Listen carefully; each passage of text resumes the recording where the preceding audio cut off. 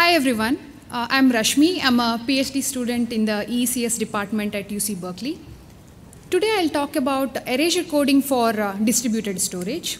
In particular, how to jointly optimize for I/O, storage, and network bandwidth. This is a joint work with my collaborators at Berkeley, Preetum, Jingyan, Nihar, and Kannan. As we all know, in distributed storage, data needs to be stored in a redundant fashion in order to ensure that it is durable and available upon request. Simplest approach of introducing redundancy is replication, wherein multiple copies of the data are stored on different machines. An alternative approach that has gained popularity is that of using erasure codes. It is well known that erasure codes are more efficient in utilizing storage space to provide fault tolerance as compared to replication. In fact, traditional erasure codes such as Reed-Solomon are optimal in this respect. That is, they provide the maximum possible fault tolerance for the storage overhead used. When using erasure codes for distributed storage, another important metric needs to be considered, and that is of maintenance cost. Maintenance involves replacing missed or otherwise unavailable data in order to maintain the desired level of reliability, redundancy. So this is a frequent operation in distributed storage systems and is important because it consumes network and I/O costs. Traditional erasure codes turn out to be highly inefficient in this respect. Before jumping in, here is a high-level view of what this talk is about. Traditional erasure codes are highly inefficient in replacing missing or unavailable data, which is a frequent operation and important in distributed storage systems. There has been considerable amount of research in the recent past, both in the theory and systems community, to tackle this problem. A powerful class of erasure coding framework has been proposed which optimizes only for storage and network bandwidth. And in this talk, I'll show how to transform these codes to optimize I/O as well while retaining the optimality with respect to storage and bandwidth. First, let us see why traditional codes are inefficient in replacing missing data. So we'll call this operation as reconstruction. Consider storing 4 data blocks, 1, 2, 3, and 4. And on the left, you can see a 3-replicated system where all the blocks are stored on different machines. I will refer the term block in an abstract sense, and it can map to any data unit in the system, such as a file or chunk of a file. In an erasure-coded system, there are no replicas, and instead it consists of parity blocks. So on the right, you can see an Reed-Solomon coded system, which consists of 3 parity blocks, 5, 6, and 7. And this is a 7-4 Reed-Solomon code, where 4 stands for number of data blocks, and 7 stands for the total number of blocks, which includes the 3 parities. Reed-Solomon code generates these parities, which are carefully designed functions of the data blocks, such that any 4 of these 7 are sufficient to recover the original data. Okay, now when a block fails in the replicated storage system, it can be replaced by just copying it from another replica. So the amount of data that is read and transferred, that is the I/O and network cost, is equal to the amount of data that we are reconstructing. However, in the erasure-coded system, there is no such replica. So for these parameters, in this example, we need to obtain any 4 of the remaining 6 blocks and decode the desired block. So the I/O and network cost involved is 4 times the amount of data we want to reconstruct. In general, Reed-Solomon codes, which are the most popular codes employed in practice today, are associated with 2 parameters, k and n. It takes in k data blocks and generates n minus k parity blocks. So in total, we have n blocks. And any k out of these n are sufficient to recover all the original data blocks. And this property provides the optimal storage and fault tolerance that is offered by Reed-Solomon codes. And for reconstruction of any block, we need to obtain any k out of the remaining n minus 1 blocks. So the I/O and network costs involved is k times the amount of data being reconstructed. For typical parameters, this is between 10 to 20x. This is an important problem, and there has been considerable amount of research in the very recent past, both in the theory and systems community, to address this problem. And in this talk, we will deal with one of the solutions, which is minimum storage regenerating codes, or the MSR framework. MSR framework is a theoretical framework that allows for optimizing storage and network bandwidth costs. Using information theory related arguments, it tells us what is the minimum amount that needs to be transferred in order to perform reconstruction. Just like in Reed-Solomon codes, it consists of k data blocks and n minus k parity blocks. And any k out of these n blocks are sufficient to recover all the k data blocks. So this framework is also optimal with respect to storage and fault tolerance, just as in Reed-Solomon. Under MSR framework, any block can be reconstructed by connecting to any d of the remaining n minus 1 blocks and transferring a small amount of data from each. The total amount of data that is transferred from all these helpers is significantly smaller as compared to that in Reed-Solomon, and it is also the minimum possible. Let us see this in an example. Consider 6 data blocks and 6 parity blocks with a block size of 16 megabytes. Under Reed-Solomon, any block, let's say block 1, can be reconstructed by connecting to any 6 of the other blocks. We'll call them as helpers. In this figure, 2 to 7 are the helper blocks. So we can reconstruct block 1 by obtaining these 6 blocks. So the total amount of transfer is 96 megabytes.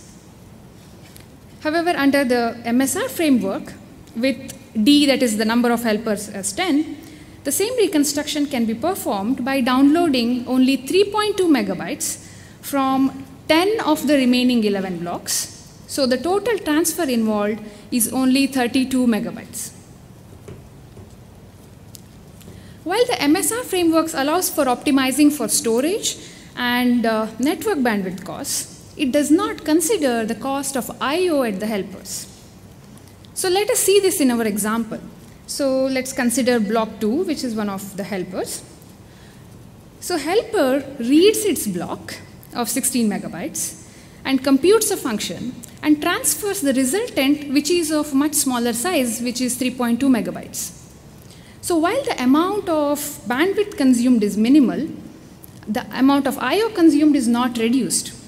In fact, it is higher than in Reed-Solomon because we have more number of helpers. While the Reed-Solomon code had 6 helpers, MSR framework has 10 helpers.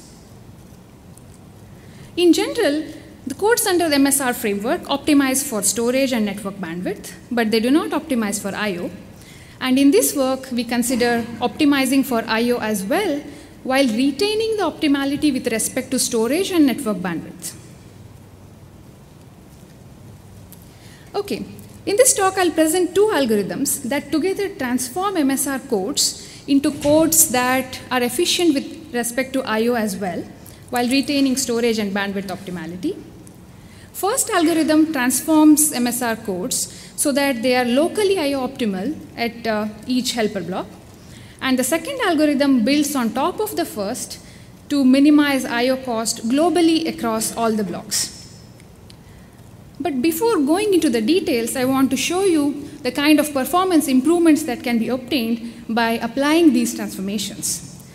So we'll apply these transformations to a class of practical MSR codes called product-matrix-MSR codes.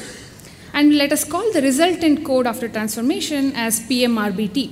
So this nomenclature will be clear when we go into the details of the algorithm. PM codes exist for parameters where the storage overhead is greater than or equal to a value which is slightly less than 2. And for this amount of storage overhead, they provide the maximum amount of fault tolerance possible. These are applicable in applications where, which need high fault tolerance, such as high churn applications like peer-to-peer storage. So we implemented both the original and the transformed codes in C and evaluated it on Amazon EC2 instances. We are using Erasure 2 and JF complete libraries for the finite field arithmetic and RS. Let us first consider the amount of data transfer during reconstruction. The plot here is for the parameters k, that is number of data block 6, and the number of helpers d being 11. So we can, and the block sizes are 16 megabytes. We can see that both the original and the transformed code, in this figure, PM refers to the original code and RBT refers to the transformed code. Both of these have significantly lesser amount of data transfer, that is network consumed during reconstruction. And we observed similar performance for other block sizes as well. And I want to emphasize that the transformed code retains the bandwidth optimality of the original code. Now let us consider the number of IOPS consumed during reconstruction.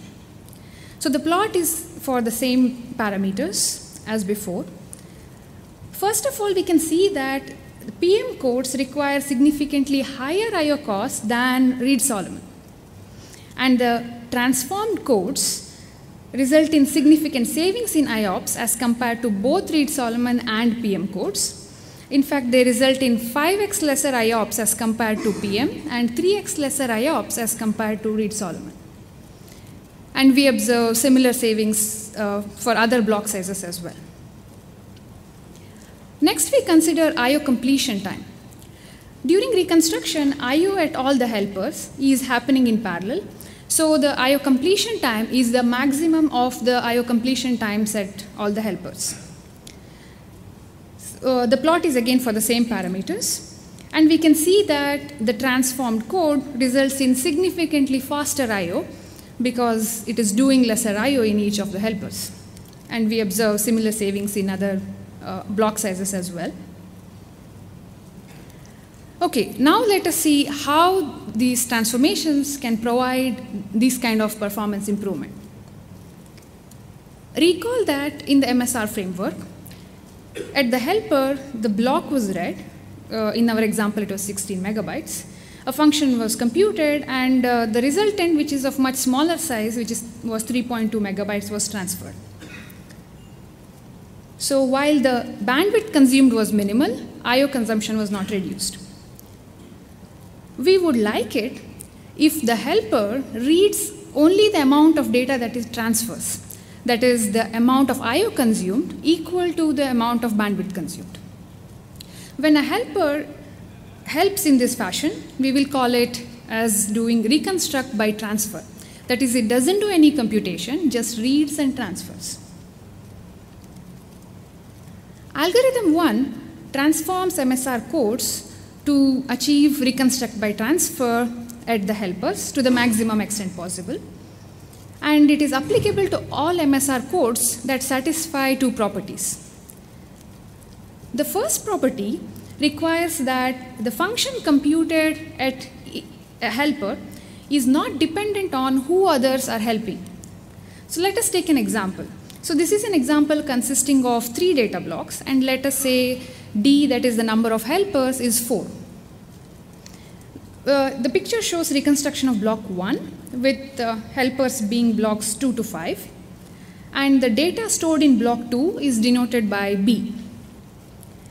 So in this case, when 3, 4, and 5 are the other helpers, block 2 transfers the function F1. This property requires that when the other helpers are different, block 2 still transfers F1 in order to reconstruct block 1. So what this means is that when property 1 is satisfied, each block has a predetermined function that it transfers to reconstruct each of the other blocks. So block 2 sends F1 to reconstruct block 1, F3 for block 3, and so on. Property 2 deals with the independence between these functions. it requires that any subset of size equal to the block size being independent. So in this example, where we had number of data blocks as 3 and number of helpers as 4, each of these functions turns out to be half the block size. So when property 2 is satisfied, any two of these functions would be independent. Now the main idea behind algorithm 1 is pre-compute and store. That is, we just saw that when both properties 1 and 2 are satisfied, the functions, the predetermined functions that a block transfers in the reconstruction of other blocks, in our example was half the block size and any two of them were independent.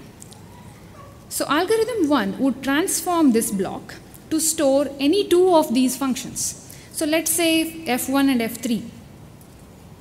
Now block 2 can reconstruct blocks 1 and 3 in RBT fashion, because when helping block 1, it just reads and transfers the first half of its block, and when helping reconstruct block 3, it reads and transfers the second half.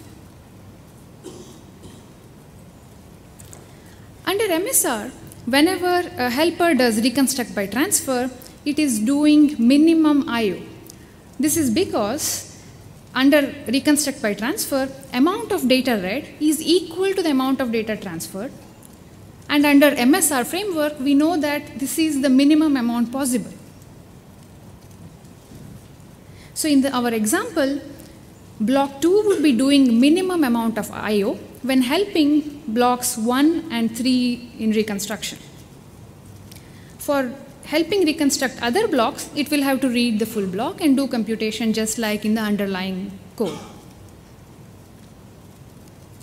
The choice of these functions to be stored, that is in our example F1 and F3, was arbitrary. That the algorithm 1 takes this as an input and then performs the transformation such that for this choice, the block performs reconstruct by transfer.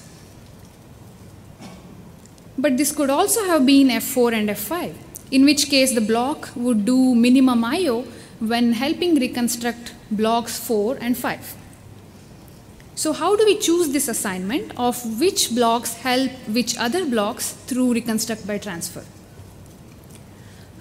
Algorithm 2 deals with this question, and it chooses this RBT helper assignment in order to minimize the IO cost globally across all the blocks. So I'll not have time to go into the details. It is available in the paper, but I'll just mention that this algorithm is a greedy algorithm, and in fact, it is optimal for this assignment problem. I'll mention two extreme cases of this algorithm. The first one is which gives complete preferential treatment for the data blocks. That is, all the blocks help all the data blocks to the maximum extent possible, and we will refer to this helper assignment pattern as SYS. The second extreme case is which gives equal treatment for all the blocks, in which case it is optimal when each block helps the following blocks in RBT fashion in a cyclic pattern, and we will name this kind of helper assignment as CYC. Now let us look at the impact of these transformations on the encoding and decoding speed in the same evaluation that we saw. First is decoding speed, that is the speed of computation performed during reconstruction operations. The plot shows decoding speed for varying values of k. We consider n is equal to 2k, that is there are k parities, and the number of helpers d is 2k minus 1. All of these are single-threaded. So first of all, observe that the transformation does not affect the decoding speed. Both the original and the transformed code have the same decoding speed, and these are the purple and the blue lines at the center which are almost overlapping. The other three curves in the plot are for Reed-Solomon, and the first curve, which is at the top in red, is our Reed-Solomon decoding connecting to all the remaining data blocks and only one parity block, which is very fast. And the second curve is Reed-Solomon decoding using 2 parity blocks and other data blocks. And the bottommost curve is Reed-Solomon decoding using all parity blocks. So we can see that the decoding speed in both PM and PMRBT are close to Reed-Solomon decoding using 2 parity blocks.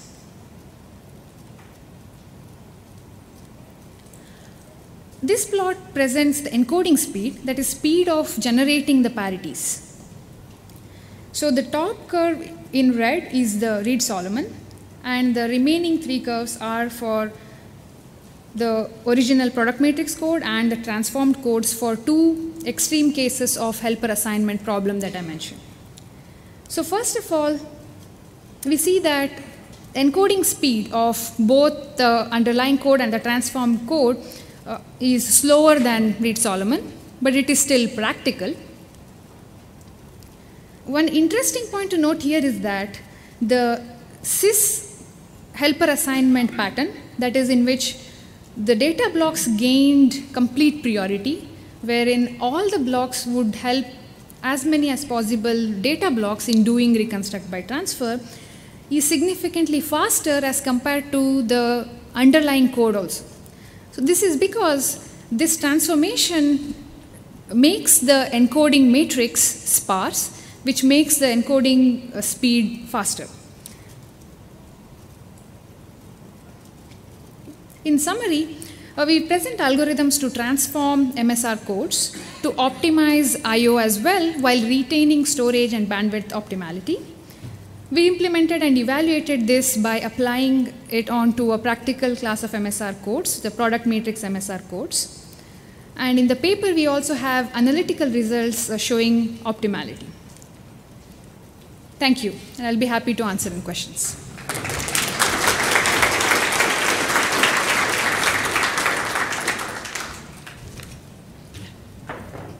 Excellent work. Quick question. I was curious about how the compute bandwidth was traded off, because you have more helpers, so your code construction, I'm assuming you're doing it in software, so you're able to retain the speeds, but the equations have gone bigger. So I think in your AWS model, I think that trade-off was, I mean, maybe it's in the paper, so I apologize, I haven't read the paper. Thank you. Yeah, so as we saw, there is a compute trade-off in terms of this resource utilization optimization. And, but we see that it is still practical enough. So for example, the compute cost during decoding was similar to decoding using 2 parities in Reed-Solomon. So the compute cost is actually not too high because the amount of data that it churns is much lesser as compared to that in Reed-Solomon. Hey, I'm Keith Smith from NetApp. I thought it was really cool. The examples and stuff you used in the presentation all basically just used one erasure, so I'm wondering what the efficiency of this works out to be when you've got multiple erasures, because if you're doing, you know, K and N with large numbers, you presumably want to be able to handle that. Yeah, that's a good question. Currently, the MSR framework considers optimizing only for one failure, but it requires D helpers, and any D are sufficient out of the remaining n-1. So there is room for considering multiple failures in that respect. But it is up to the amount of extra nodes that you have over the chosen parameter D. But typically, in some applications, maybe like data centers, one failure is more common than multiple failures. Thanks. I think we can take one quick question. Yeah, very interesting talk. Just wonder, in algorithm 1, do you change the layout of both data and parity blocks? No, there will be no change in the layout. But this is a good question because I didn't get the time. But it seemed that now all the data blocks have transformed and they have become like parity blocks, right? But this is not true, and I have a backup slide on that. So basically, what can be done is that the original K data blocks can be remapped by doing the transformation before doing the encoding, such that the resultant code becomes in what is called systematic form. That is, you'll still be retaining the data blocks and parity blocks form, and only the functions in the parity blocks would be changed. Okay, thanks. Thank you.